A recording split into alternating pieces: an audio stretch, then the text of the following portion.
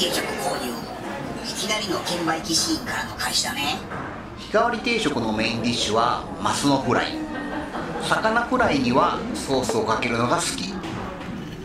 でっかいフライだななあ、ほら食べ応えありそうでしょ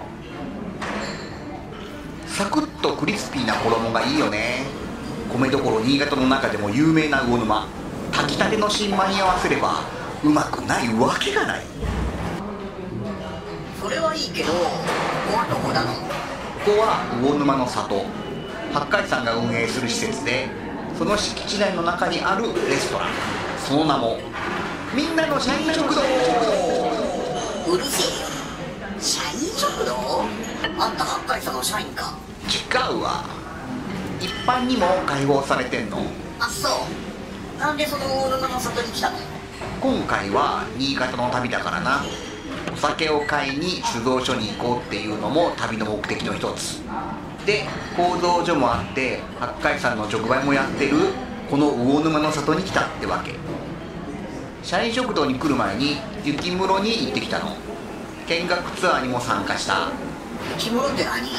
天然の雪を集めて室内を低温に保って日本酒の熟成貯蔵している施設なんだね。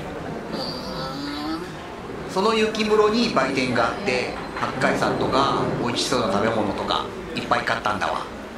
でその雪室の売店の店員さんにお昼ご飯のおすすめを聞いたら、ここを提案されたので、日替わり定食を注文したってわけ。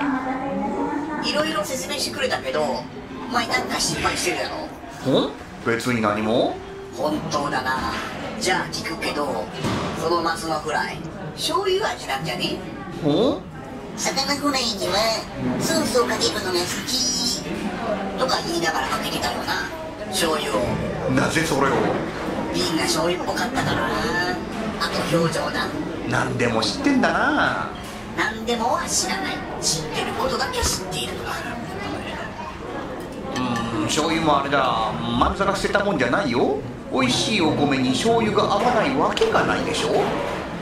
まあそれには異論はないけどな。